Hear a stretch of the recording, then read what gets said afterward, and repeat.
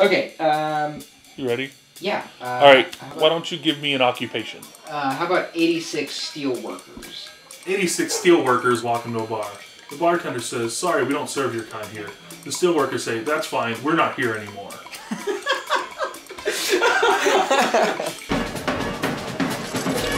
We know that there's a place in the arts community for Shakespeare. We know there's a place for ballet. Is there a place for comedy? I mean, people in Pittsburgh are very, very open to amazing, interesting, weird things. The Pittsburgh comedy scene has grown so much in the last few years. There are so many families in the region thirsty for new things to do. I think that this city has shown there is a place for it, and not only are there artists here that want to do it, there are audiences that want to watch it.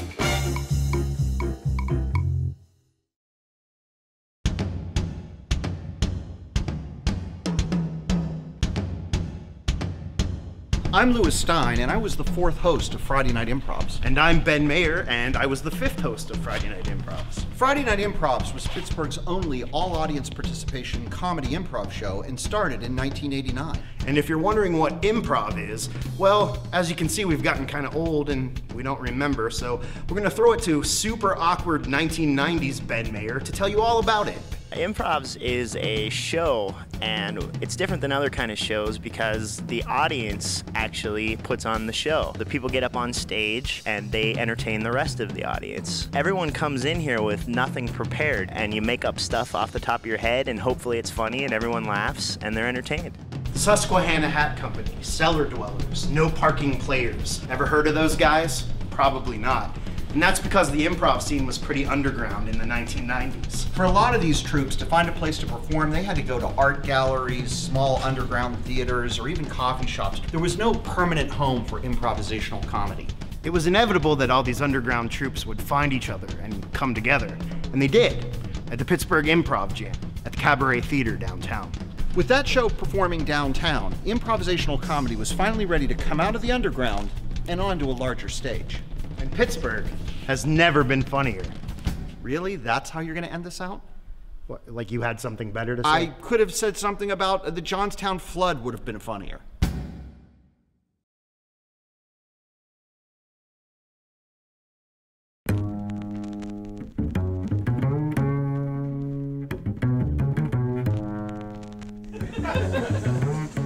Are you guys ready for your headliner? Are you ready? Are you ready? Are you ready? All right, here we go. Listen, y'all in for a treat. Your headliner, Norlex Bellman, everyone. This is kind of cliche to say, but comedy is really hard. My name is Norlex Belma, and I am a stand-up comedian. And we have still not put a black man on The Bachelor. Let them put a black man on The Bachelor, I guarantee you, that's the last damn season of The Bachelor. I think Pittsburgh is a great place to do stand-up and also to help foster a budding stand-up scene.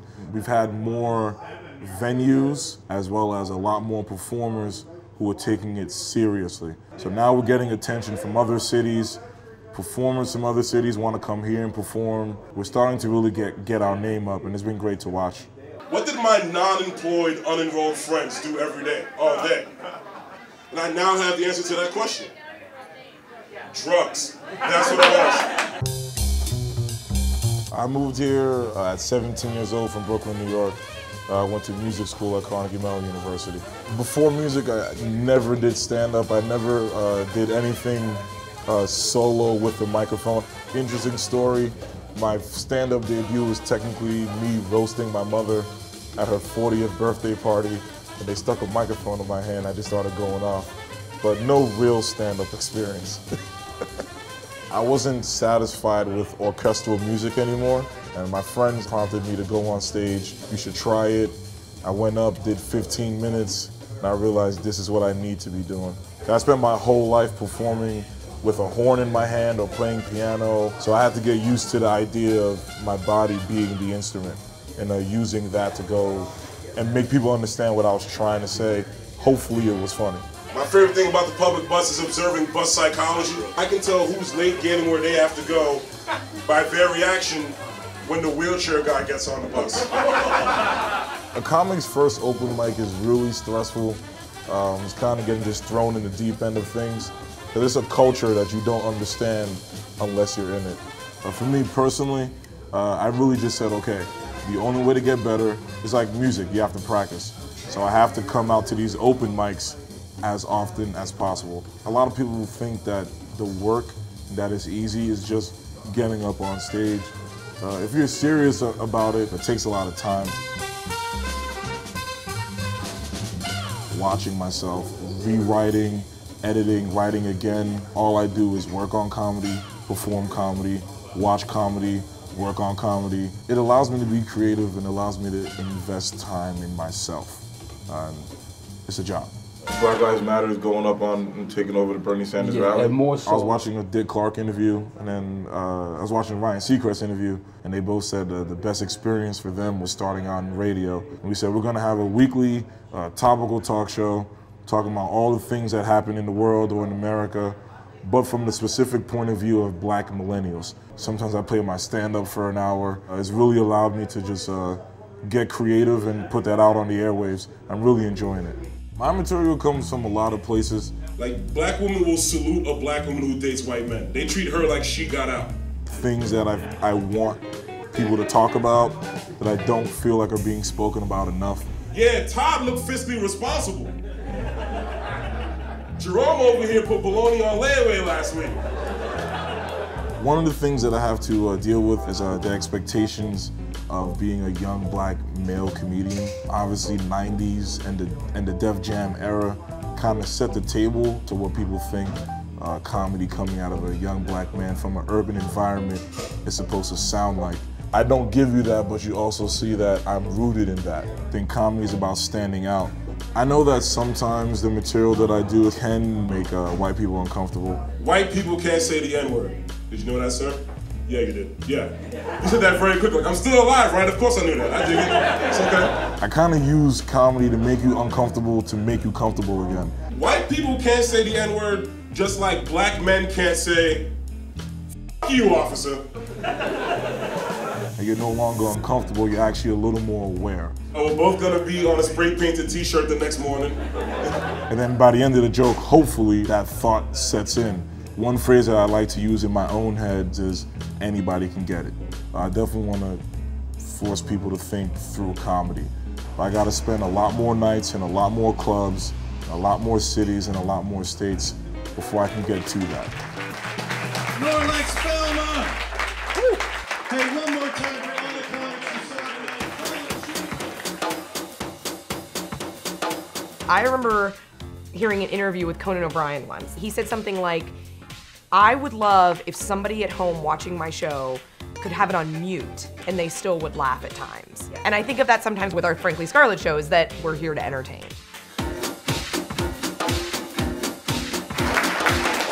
We are Frankly Scarlet. To my left is Rob Hitchcock. To my right is Liz Lavaz, and I'm Abby Fedor, and we are a all-female sketch group.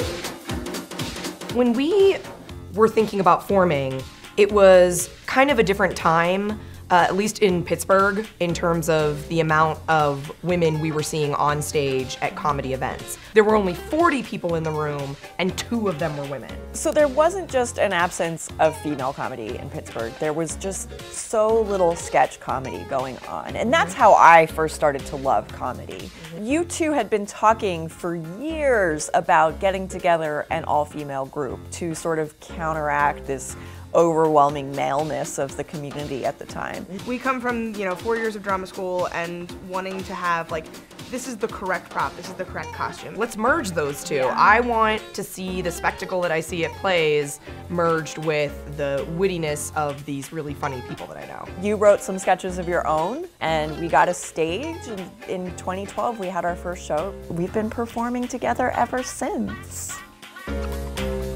By virtue of there being less women in these improv scenes, we used to joke that we saw the same male scenes over and over again. Oh, it's a dad and a son in the woods. It's 2 astronauts talking about their wives. Right.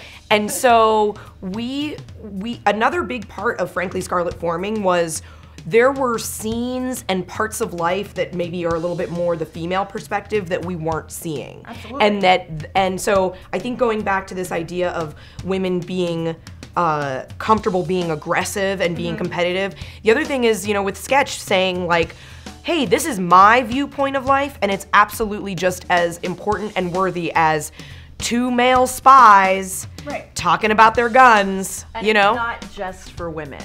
Right. There's sketches that are informed by being the same a woman. way that we can laugh at two men in a male subject matter sketch, men can laugh at our perspective of the world because it's equally as witty and it's equally as funny. We try to get our sketches at the highest level. We've got video, we've got the best props we can possibly make, the best costumes we can throw together from what's in our closets. Choreography, we love dancing. Sure do. We'll have slides, you know, singing, dancing, performing. We try to be triple threats. So I was actually out of the city for a few years, and when I came back, it was like night and day. There's just so much more happening in Pittsburgh with comedy. There's so many more people. All kinds of shows are happening in all kinds of venues. And with more people and more types of shows in the community, you see more women. It's not just more performers, it's bigger audiences, and audiences that aren't just performers. People are coming to be entertained. And when I stand on stage and I don't know all the people in the audience, that's the most rewarding. I think Pittsburgh has definitely advanced a lot in terms of women in comedy, but it's still not perfect. There is a competitiveness that is encouraged in men. I feel like a lot fewer women feel comfortable doing that. We felt that this was something that the city needed, something that the city wanted, something that we wanted, and it's been such a cool thing to see how the city has grown with comedy. 1, 2, 3. All right. Okay. It's reversed it. Yes, you have saved this world again. Thank you so much. It gets harder every time. You are the champion of all champions. To Yoshimi. I discovered improv probably that I think most general public does, is like, whose line is it anyways? Watching that in college. I discovered it in Pittsburgh by starting to volunteer at the Arcade Comedy Theater as a technician. And that's where I realized that, oh, people that are just regular people do this, not just people on TV. So I started taking classes and I perform way more than I tech anymore. My name's Dave Hart, and I'm an improviser. So I've always been very outgoing. I'm a people person. I do like people. I was born with congenital heart disease, so I've had surgeries here and there throughout my life. I started getting like faulty shocks from my defibrillator. Whatever that did to me as I was going through that made me really uncomfortable in situations I couldn't control. And I started getting kind of like anxiety, panic attacks from that. So that's why I stuck to myself at home. It was a controlled environment. That's been the nice thing that improv has done for me, is it's helped me control how I think about things, helps me really understand myself. I say that improv is my therapy. I get to just let it all out on stage. It was about remembering how to play. It teaches you acceptance. It helps you listen more. I started realizing these are just skills that I should translate to my job and my home life. All right, ready? Big booty, big booty, big booty. Big booty number 4. I manage a bunch of people. Most of their job is customer service. So you take the first basic parts of improv and it makes for a great recipe to have people have a smile on their face and enjoy what they're doing. It helps you connect on a different level, and it adds a little bit more to a conversation that us as human beings are going to be like, this person was paying attention to me. When it comes to improv kind of home-wise, it was just remembering those things.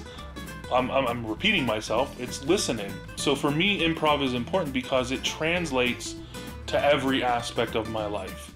I think what makes improv special to Pittsburgh is the environment. So the fact that you have a theater that's downtown, I know there's performance spaces in Lawrenceville, some over in East Liberty area.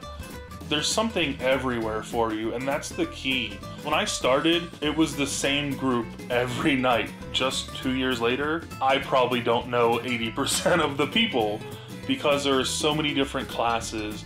There's so many different performers and shows and groups and independent stuff. I feel like the demographic that's being pulled into this are your younger 20 to 30 somethings. You know, it helps meet new people. So I think that's a big part that makes Pittsburgh special. So it really kind of brings that community together. You're just gonna give that to her? Oh, not just that. We also got some pie. So the thing to keep in mind is that I live a normal life. I have a wife and a kid, I go to a full-time job, and I come home and I wash the dishes and I play with the dogs and play with the daughter. But improv is something that just helps me be a better version of myself. And for that, I'm grateful.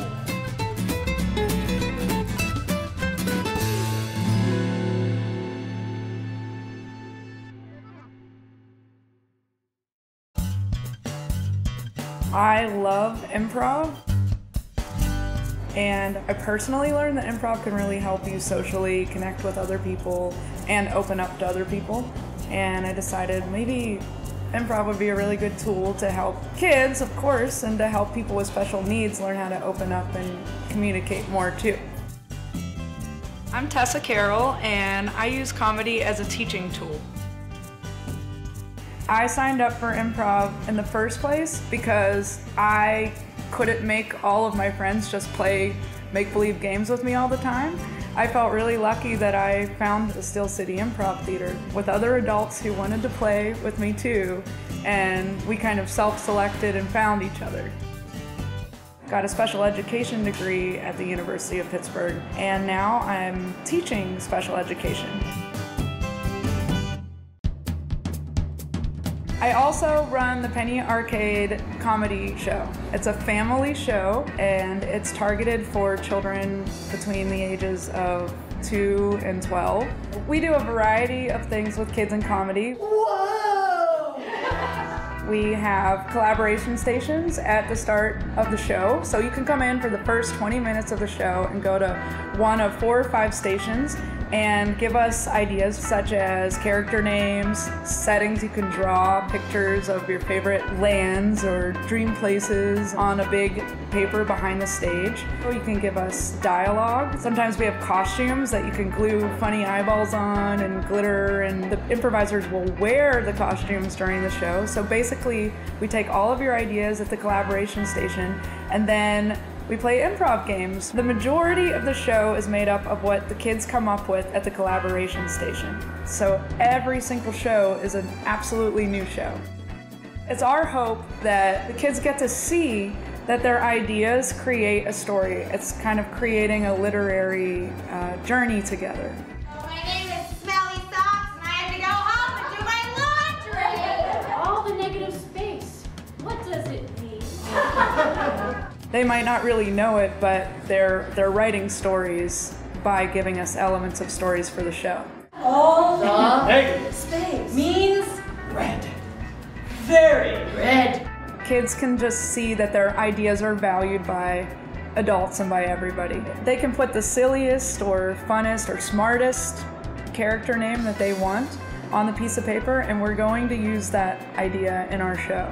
We really hope that kids understand that we take their ideas seriously and that their ideas are capable of making great art.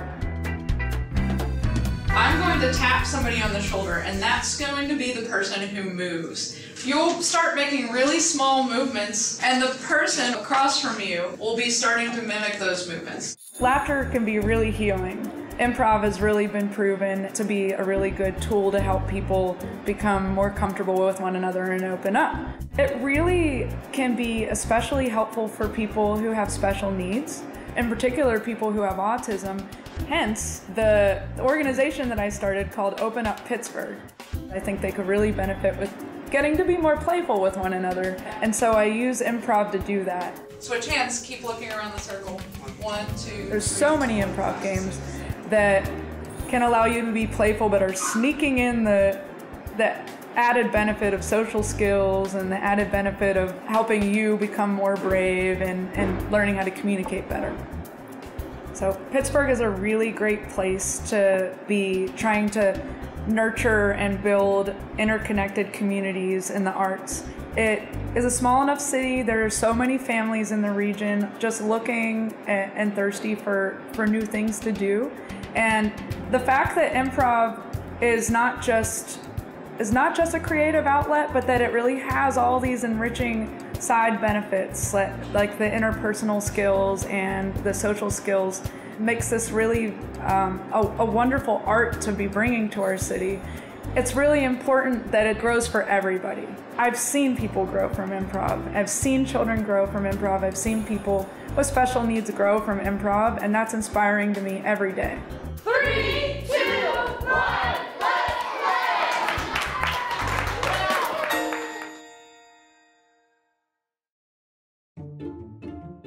I think what we do is so different. Now wait a second, that is so discriminatory against goblins. I don't even know where to start. I remember specifically the first show went really well.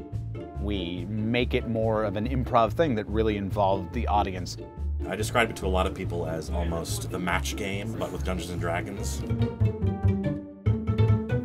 So we're a Dungeons & Dragons themed comedy show. Sort of improv, sort of not. So we're playing Dungeons & Dragons on stage.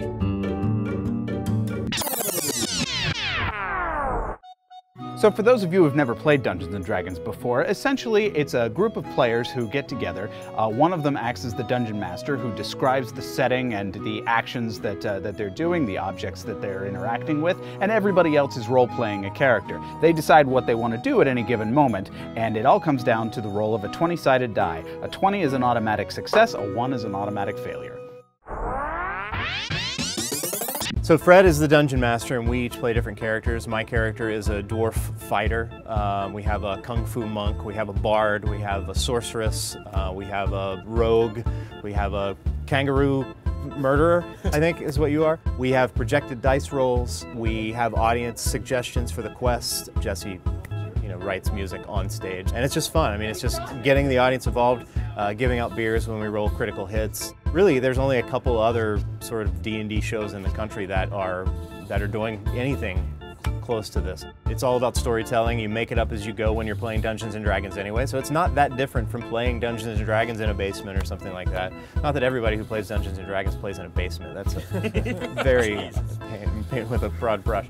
A giant talon grabs the king and flies away!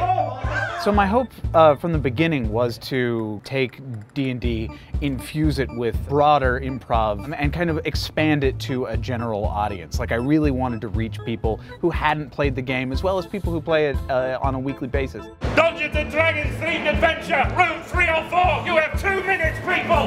When we started doing this, I had a suspicion that because geeks love things very much, and that if we could find the people like us who love things and are so passionate about things, that it would help us to create sort of this following. I knew that clearly that there was a way to make it entertaining for people to watch on stage. It took a few shows to kind of work out exactly how the audience was going to be involved and to what level they would be involved and kind of what that mix would be. We had a really good response at first, but it's just grown steadily to the point where we're selling out every month. We've added midnight shows where we're doing a lot of really experimenting with the form. People who love this kind of thing we're finding, and they're very passionate, obviously, about this. So it keeps that growing.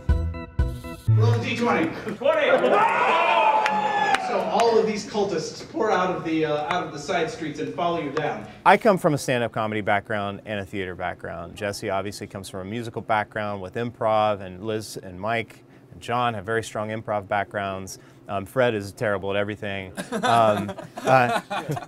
What's been amazing though is sort of experiencing these kind of different skills develop into one team to create layer upon layer upon layer with these stories. And saying one thing in the moment might get a very big laugh. But if you sort of step back and let something more build, then it can become something even greater. And I think that that's been what the best experience for me has been, is sort of being able to take that step back and let something else develop that I had never expected. When I was first thinking about the show, it was always in my mind, going to be podcast. Like, there's something wonderful about the ephemeral nature of certainly improv. You work rehearsing a show and then you put it up and it's gone after 2 weekends. And I love the idea that it can essentially exist in perpetuity. The podcast is really a great way for us to start expanding the audience, because obviously Pittsburgh isn't the only place where people love Dungeons and Dragons. That's our sort of biggest growth opportunity, is using the podcast to find people who love the type of thing that we do as much as we do. One thing that's made this show actually possible is Pittsburgh. It would be really hard to do a show like this in a place like New York or even Chicago. There are audiences for it. There are, everything becomes so much easier in a city like Pittsburgh. Pittsburgh is so welcoming to things like this. We can experiment a little bit. We can do things that are unique, like Dungeons and Dragons on stage. I mean, people in Pittsburgh are very, very open to amazing, interesting, weird things, and it's been awesome. My hope for the show is that we can travel a little bit more, meet some more people who love Dungeons and Dragons. I just want to hear more stories about why Dungeons and Dragons has changed their life. It's a confidence builder. Some people have said that when they've had nothing else in their life, Dungeons and Dragons was a way for them to really sort of meet people like them, who enjoyed the same types of things, who weren't afraid to dive into a strange world like this. Creating something that has such a fan following, and then creating a show on top of that and building a fan following around that is, I mean, it has been really remarkable.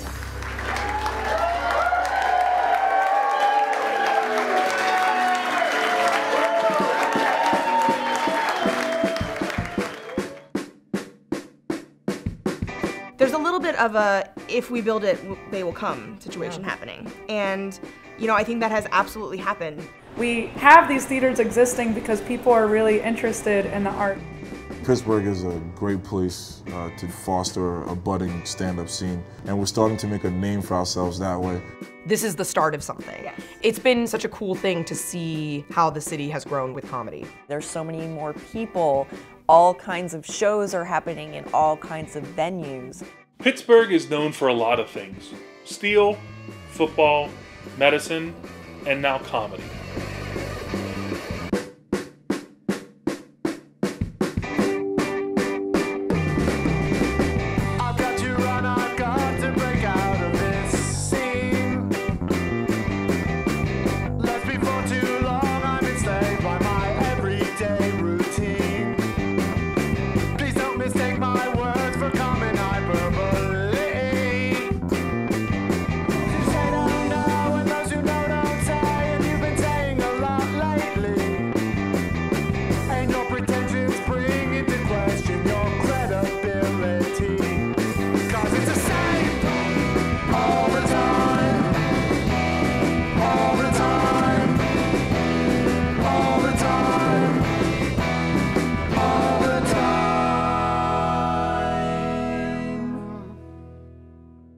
You didn't think Pittsburgh was funny? Well, we're about to blow your mind. The Comedy Confluence, this Thursday at 8 on WQED, probably after a Nova rerun. Or a pledge drive.